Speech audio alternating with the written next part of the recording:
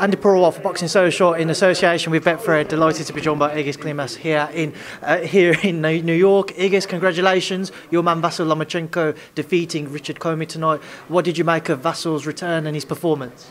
Actually, he wasn't returning. He just came back from a good victory with a Nakatani. But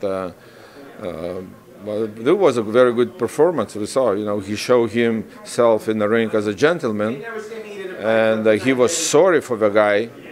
And then he was sorry he was a gentleman because he was sorry for the guy. So it's said enough. I was going to say, it was strange watching it. It seemed like there were many opportunities for Vasyl to stop Richard if he wanted to, but it seemed like he didn't want to hurt him anymore. Was that what he was? He was waiting for Richard's corner to take control of that situation, to throw in the towel? If you watch a fight, he asked the corner 2 times. He says, you wanted to stop a fight or you want me to keep hurting him?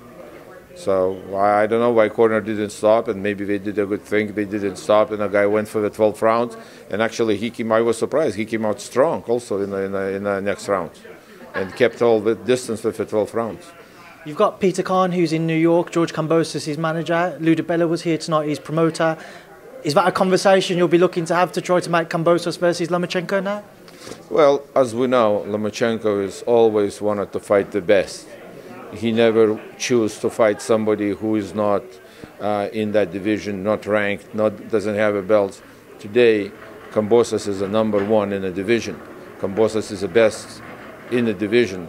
Of course, Lomachenko would love to face him, and if he needs to go to Australia, he needs to go anywhere else.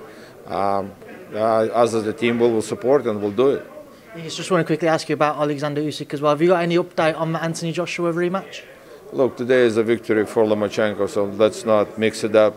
With a big respect for the champ, and Alexander is here celebrating Lomachenko's victory, so let's leave it at that. When the time comes for Alexander Usyk, we'll talk about Alexander Usyk. 100% will do. Egis, final one. How are you celebrating tonight? I'm going to go to sleep, and tomorrow morning catching a plane to Dubai.